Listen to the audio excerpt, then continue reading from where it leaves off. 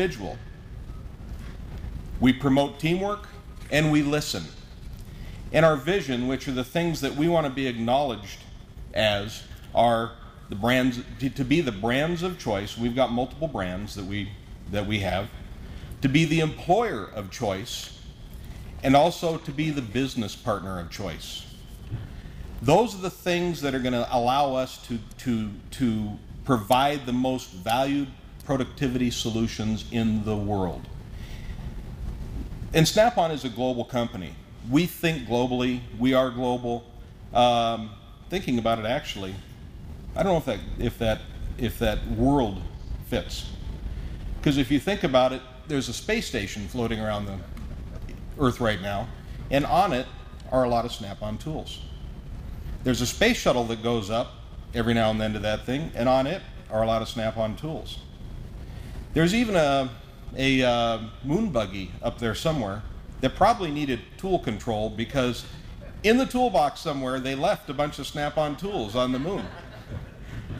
So we really should probably be thinking intergalactic. I wonder if my boss will allow me to change my title to Intergalactic Sales Manager. What do you think? Anyway, let's ground ourselves here. We first entered the international arena at about 1931. It was the time of the Depression. And we had to do it because we needed to go out and find some of the business outside the country, somewhere that was still thriving a little bit, to expand ourselves, to keep our plants running, to keep our people employed so they could put food on the table. Because of that, today our products and services can be found in over 150 countries around the world. And we reach technicians that work on vehicles and trucks around the world. We reach those technicians who service at least 40% of the vehicles that are out there right now. And this coverage will grow as we increase our share of market around the country, and also as we expand into some of the areas that we aren't covering today. And in the developing world, the motor vehicle, truck, diesel service industry is growing very rapidly. It's forming and growing. You look in China, you look in India, places like that, it is just exploding. And as that grows, we're going to be there. We've already made that commitment. And it's going to be very common for students coming out of some of these programs in here to be working down the street here at a diesel operation, or possibly around the world, especially when you start talking about the Schlumbergers and the CATs and places like that. It's going to be very common for a new student coming out of some of these to get a job in China, or a job in Africa, or a job in South America, even in Antarctica. They have operations in Antarctica right now that are doing research and stuff that they need technicians. We're also in Antarctica. We ship tools down there all the time.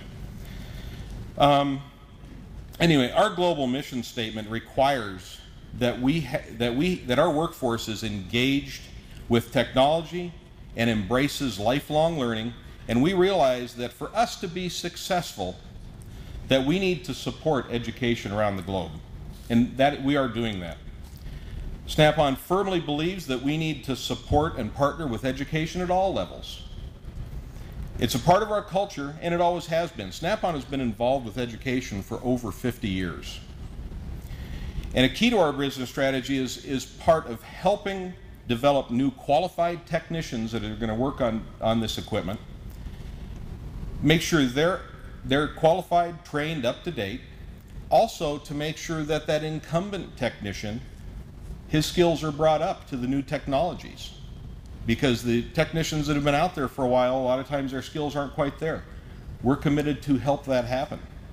Then the last piece of that is to take those incumbent technicians and make sure they're helping mentor that new group of technicians coming in. There's a lot of knowledge that can be transferred and passed back and forth. We accomplish this with our partnerships with schools and other organizations, and we've been involved in those for a long time. For many years we've been involved in organizations such as Skills USA, such as ACTE, NATEF, AS, for instance, World Skills on a global basis, and ATEC on the aviation side. And there's many, many more. We're involved in those. We help support those. We know that it's needed, and we're going to continue to support those as we go along here.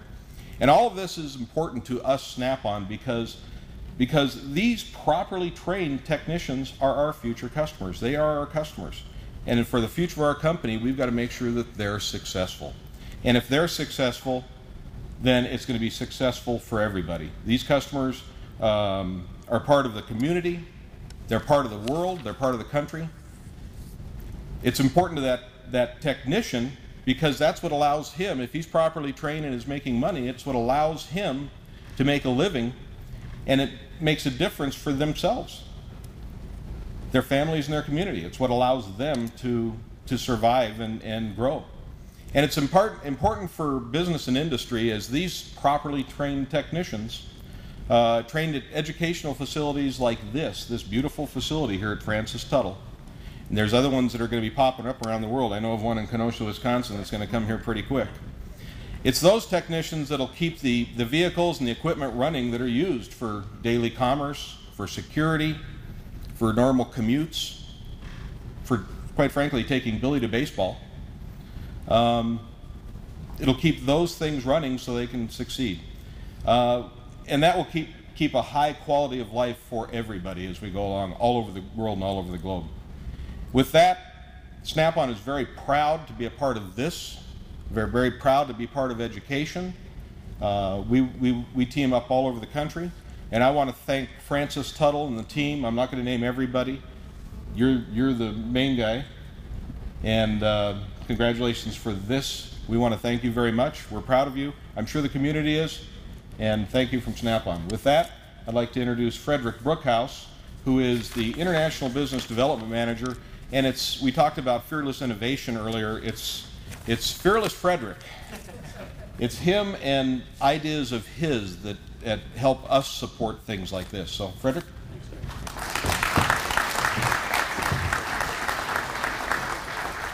First off, let me say that I travel with Brian a little bit, and it's wonderful to travel with Brian. The downside is I always do have to speak after him.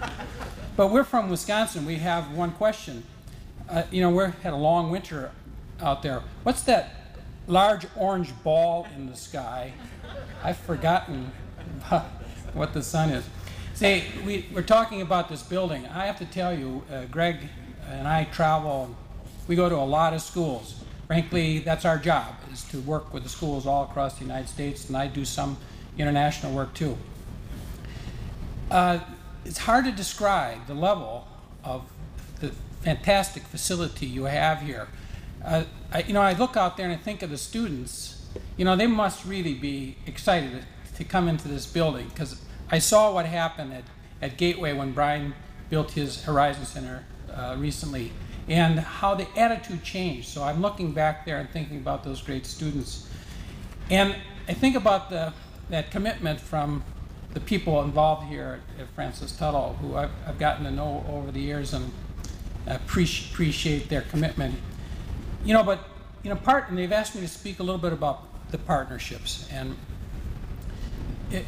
partnerships happen every day. We make commitments to each other, to your wife, or your spouse, to your children. But